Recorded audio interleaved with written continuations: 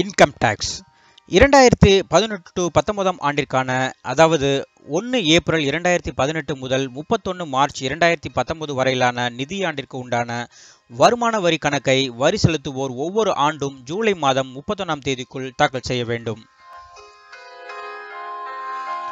இதனால் கடந்த ஏப்ரல் மாதம் முதல் வரி செலுத்துவோர் ஒவ்வொருவரும் தங்களுடைய கணக்குகளை தாக்கல் செய்து வருகின்றனர்.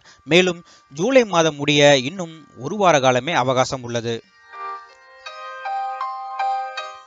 இந்நிலையில் வருமான வரி கணக்கு தாக்கல் செய்ய கால அவகாசத்தை நீட்டித்து மத்திய நேரடி வரிகள் வாரியம் உத்தரவிட்டுள்ளது. அதன்படி வரி செலுத்துவோர் தங்களுடைய வருமான வரி கணக்கை வருகிற ஆகஸ்ட் மாதம் 31ஆம் தேதி வரை தாக்கல் செய்யலாம். எனவே இந்த அரிய வாய்ப்பை பயன்படுத்தி உடனடியாக உங்களுடைய வருமான வரி கணக்கை தாக்கல் செய்து அபராதம் கொடுப்பதில் இருந்து தப்பித்துக் கொள்ளுங்கள்.